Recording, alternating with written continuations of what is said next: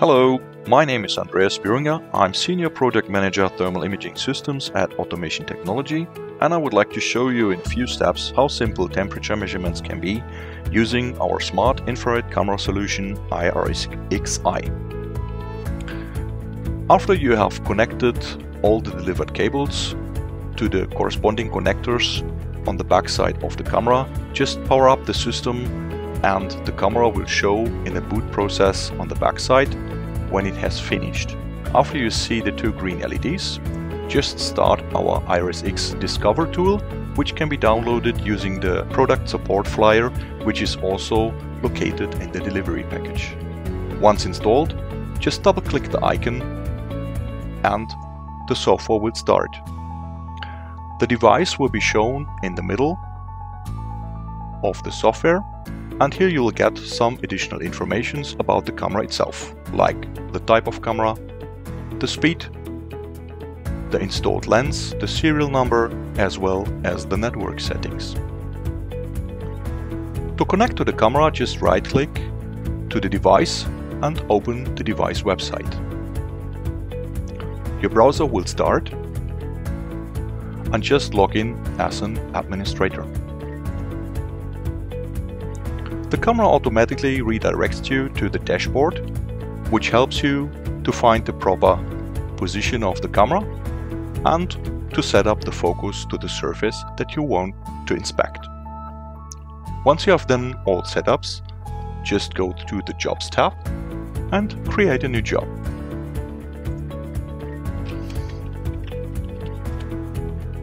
Click on the Continue button and you will be redirected to the Job Wizard, which helps you to find the right settings to perform your measurements. You can do a lot of setup inside of the configuration, but I will just show you the ones that we need to perform a simple temperature measurement. The first step will be just select the temperature range. Here in our case, we just take the one up to 140 degrees C, because we don't expect temperatures that will be higher. In the next step, we would like to show you on the dashboard not only the image, we want to show you the image as well as a result table. To perform the measurement, we need an area of interest. You have a lot of variety here. In our case, we just select a rectangular area of interest by just clicking it in the infrared image, and then you have the possibility to move the AOI and to modify the width as well as the height.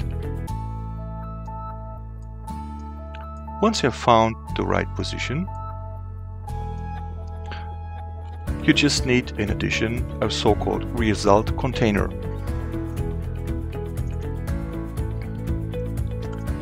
The result container enables you to show the information that will be taken out of the area of interest and show it in the result table. To make this happen, just hit the Visibility tab and enable the result table. And now the information that will be taken out of the area of interest will be shown on the dashboard. Just add the area of interest to the corresponding result table. In case that you want to enable an evaluation, you need a threshold. Here in this case, we take an upper limit and set it to 55 degrees C, because we expect temperatures that will be higher than this level. Enable the evaluation. We just want to take the maximum out of the area of interest, compare it against the predefined threshold, and at least we just want to enable an action. We set it as a label, here in this case AOI alarm.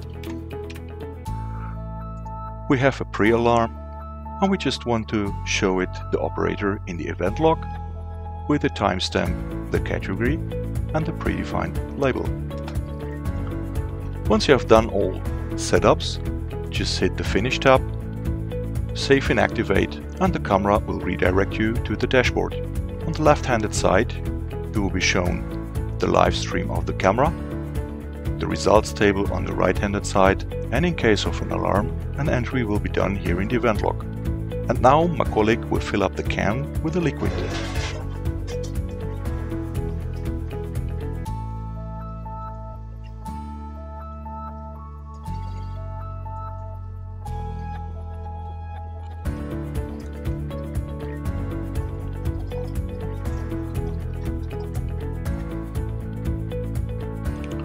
When you enable the AOI overlay, the label will be shown here, the area of interest inside of the live stream. We have a alarm here on the right side. The result table will show you the taken temperature out of the area of interest. And here, as we can see, with a predefined limit of 55 degrees C, the system detects an alarm with the predefined label. Thank you very much for paying attention.